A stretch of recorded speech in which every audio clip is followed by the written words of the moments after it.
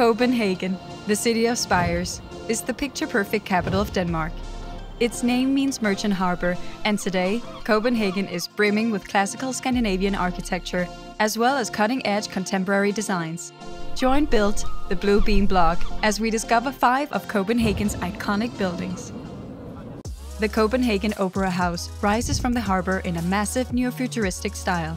Completed in 2004 by architect Henning Larsen, is home to the Royal Danish Theatre and contains 1,492 seats, all individually angled to provide the best audio and visual experience. Acoustic tests were an integral part of the construction process, with great consideration given to the geometry of the stage and pit areas. Large glazing panels on the front of the structure were meant to make the interior auditorium viewable from the harbor. The glass did not age well, however, and much to the chagrin of Larsen, they were eventually changed to a metal grid. Winding back 400 years, the Round Tower, or Rundetårn, was one of the many architectural products of Christian IV of Denmark. It was designed by Hans van Steenwinkel in the 17th century as an astronomical observatory, which was an area of increasing study because of naval navigation. Built of masonry with alternating yellow and red bricks, its style is often referred to as Dutch classicism. Inside, the tower has a giant ramping equestrian staircase, which is large enough to ride horses through. Today it serves as a concert and exhibition hall with incredible views of all of Copenhagen. Now we move from an old-age brick tower to the ultra-contemporary Axel Towers, recently completed by Lundgaard and Tranberg. The 7-year project houses co-working spaces with ground-level shops, restaurants, and a raised garden open to the public. The architects wanted to differentiate the building from the surrounding rectangular structures by creating welcoming circular shapes with broad staircases, inviting the public to experience all of it. The metallic brown facade blends into the overall color scheme of Copenhagen and shelters the buildings from the strong wind that typically surrounds large structures. When people think Danish modern, this is it.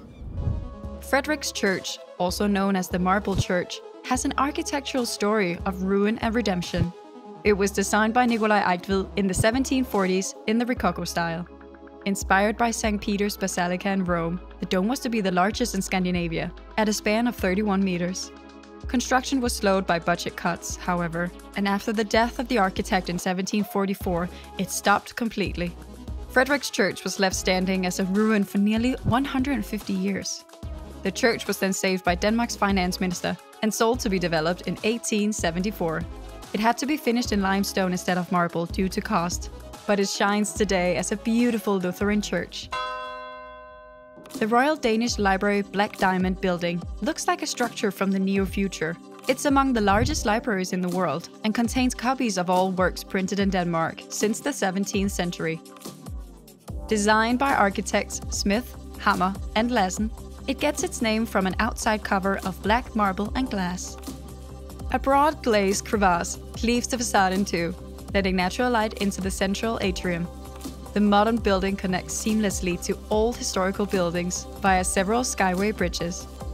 With the library operating continuously since 1648, the Black Diamond Edition is what happens when architects make bold choices about how to mix modern design with the classics.